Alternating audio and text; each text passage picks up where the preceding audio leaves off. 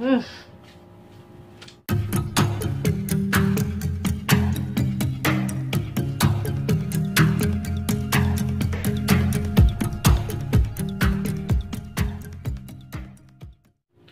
guys! Welcome back to the No Per Kitchen channel. At kung bago kayo sa channel na ito, I post weekly videos ng mga vegetarian recipes.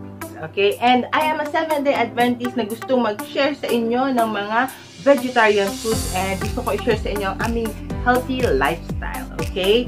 So, before we start, I want you to check the links below. And I have another channel and maraming links dyan, okay? And kung gusto nyo maging online English teacher, you could check the link there and apply now. And subscribe to my channel. Subscribe, don't forget to subscribe. And click the notification bell para ma-update kayo sa mga videos na gagawin ko in the near future, okay? So, ang ating lulutuin ngayong araw ay part pa ito ng ating love month or ang ating February series, ang puso ng saging. Okay, so kung hindi nyo pa napanood yung ating unang video, yung bola-bola, puso ng saging bola-bola guys, napakasarap. And for today, we are going to make puso ng saging patty, burger patty, okay? So, syempre, ang ating main ingredient ay puso ng saging guys. Napiga ako na puto, okay? Kasi, kung napanood nyo yung sa bola-bola, ang hirap guys. Sobrang struggle ko yung pagpiga. So, ayoko nang ulitin pa siya na i-record na sa inyo, pakita sa inyo yung paghihirap ko. So, ito guys, napiga ko na siya. Okay? And, doon sa una kong video, medyo mapupula siya. Pero doon sa napanood ko kasi, dapat pala, tanggalin mo yung as in yung mapupula. Tapos, dapat puro puti lang yung matitira or yung puro yellow. So, ito na siya guys, ano. And, of course, our pepper, our sugar, and our salt. And, gagamit tayo guys ng breadcrumbs. Ano, fans ako ng breadcrumbs ngayon. And, chicken breading para maglasa siya. Bonggang-bongga. Okay guys, so yun lang talaga yung ating gagamitin. Doon sa ibang videos guys, flour yung gamit nila. So, hindi na natin uulitin. Siyempre, kailangan iba tayo. So, let's start our video. And, ang una natin gagawin guys, siyempre, lagay natin sa bowl. Sa bowl ang ating puso ng saging. Okay, oh, dami siya guys. Oh. Dami. Guys, lalagyan pala natin siya ng ano? Ng cornstarch. Cornstarch. Pero, hindi ako sure. So, anyways, eto na siya. Lagyan na natin siya ng breading, guys. Hindi nyo nakikita. Kasi itong, ayan o. Ayan, lagyan na natin siya ng breading. Half na itong nasa package na ito. Gamitin natin yung 1/4. Okay. So, okay. I-mix together natin siya. Ano, guys? Okay, so sa tingin ko dapat isama na natin lahat. Okay, let's put 1 tablespoon sugar.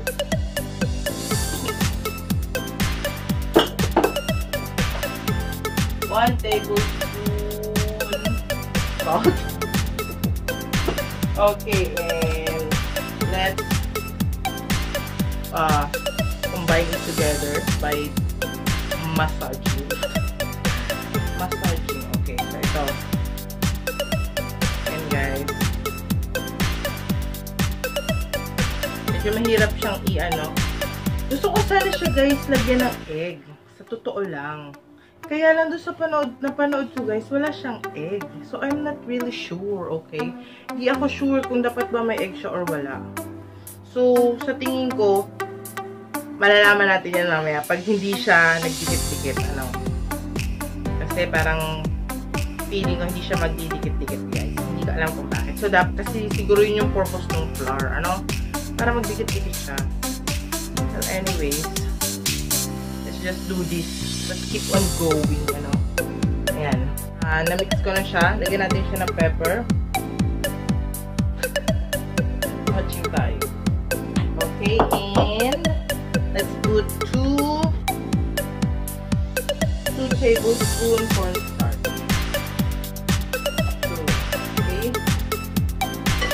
welcome to I Want Talk, and my name is Teacher Mercy Donna.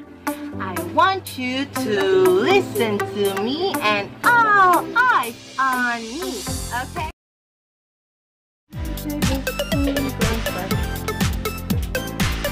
Okay. Sino ko? Let's put chicken breading, guys. Chicken breading mix. Frying mix. Okay, guys. So, ako, guys, ito yung ginagamit ko, no? Hindi po ito sponsor, pero baka naman. Pero ito yung ginagamit ko, guys, kasi mas mura siya. Tapos, masarap siya, guys. Okay. At saka, ano siya, ano yung tawag dito? Nire-recommend siya sa mga tindahan.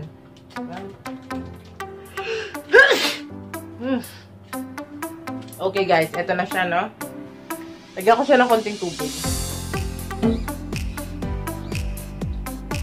Okay, guys, nilagyan ko siya ng konting tubig. Kasi parang ang dry-dry niya. Sorry. Hirapan ako. So, taas ng tripod, no? Okay, mag-alala, guys. Magkakaroon din tayo ng magandang setup in the near future. Okay, guys. Feeling ko dapat mga kalahating baso yung ating katubigan para siya magsama-sama sa isa't isa. Okay, ito na. Wow, okay. I'm feeling it, okay? Medyo nagiging thick na siya. Thick, okay? Sa tingin ko, dapat ilagay ko na lahat ng breadcrumbs. I know. Okay? Yes, okay. So, ayan. Okay, guys. Ayan na. Kung nakikita nyo, guys, sama-sama na siyang maigi, ano? Okay, ito na. Feeling ko pag prinito to, okay na siya. No? So, preheat na tayo ng ating pan. Ating kawali. First time natin itong lutuin. First time ko. First time natin siyang itatry. Ano ba ba't natin? First time ko itatry. So, makikita natin kung ano ba yung difference nung sa harina at saka itong breadcrumbs yung gamit natin. So, initin yung pan. And, guys, hindi natin kinailangan yung egg. Ang bongga. So, let's put some oil.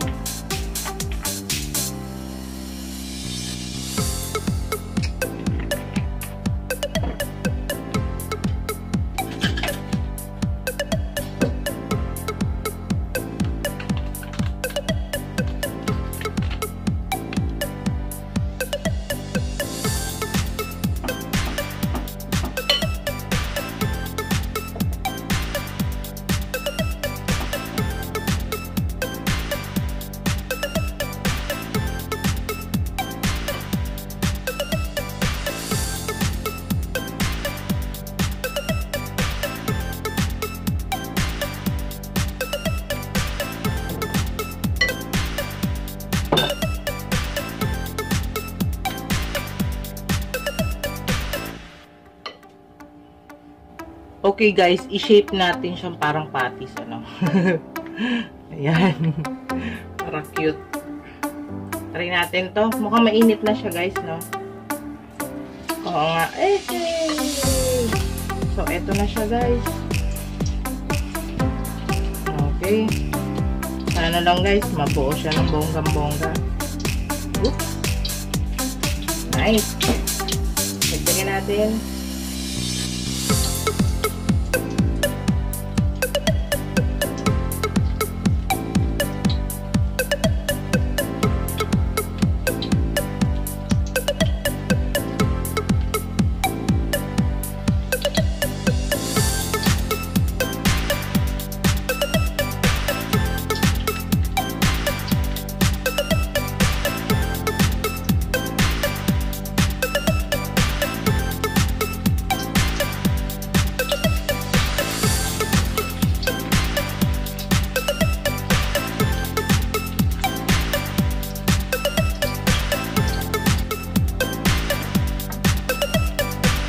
Okay, guys, so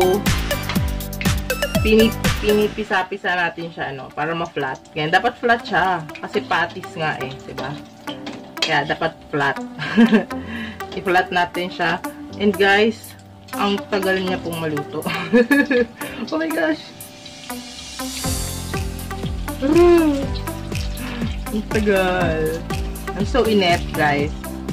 So guys, sa tingin ko, ang isa sa susi sa mga pagpiprito ng mga ganitong recipe guys is huwag natin siyang galawin ng galaw. Para hindi matulog. Huwag tayong makulit. Although ang tagal niya guys, promise. Kinat ko na nga pinost ko na muna siya. Tapos, ang tagal. So, I'm so naiinip. Tapos, gano'n. Kaya, muntik na siya maduro. Madalas mangyari sa akin kasi ang kulit ko kasi ginagawa ko yung ginagawa. Ang tagal niya talaga guys. Kita niyo ba? Tingnan natin ulit.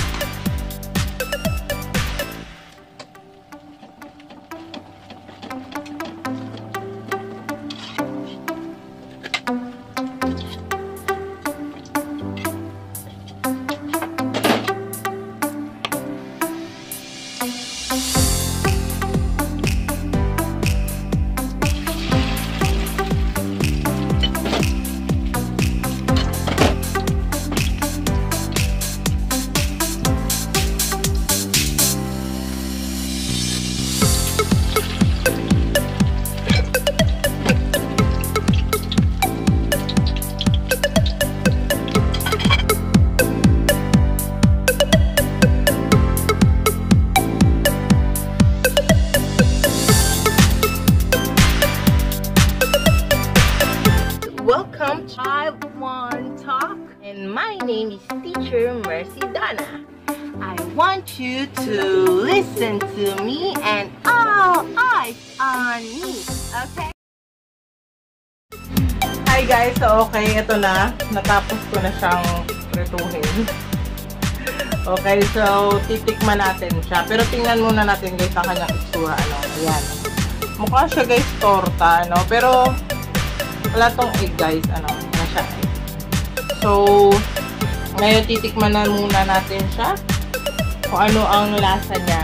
Okay? Malutong siya guys. Pakinggan ba? Okay guys. Malutong siya. Pero guys, talalasahan ko yung lutong niya. Matingnan.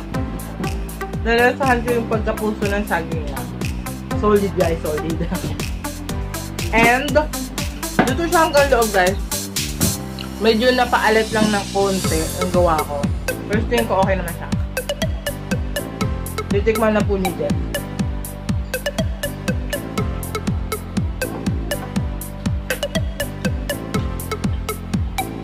Ano? Ayong lasa. Sabi mo sa kanila yung lasa. Lasa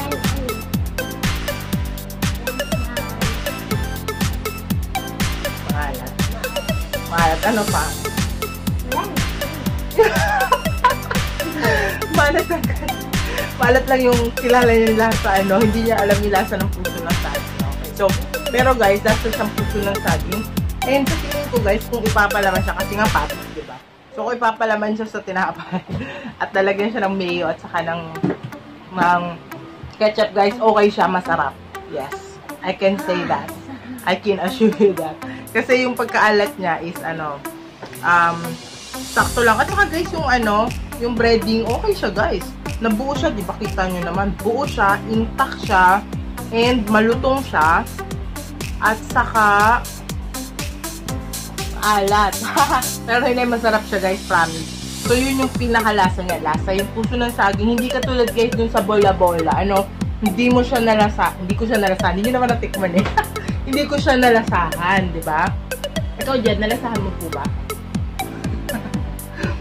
Well Jed, no. Okay, so ayun, yun yung sa puso ng saging. Ano yung sasabi ko? Yung patties. Okay, ito yung magulo si ni Jed, ka magulo.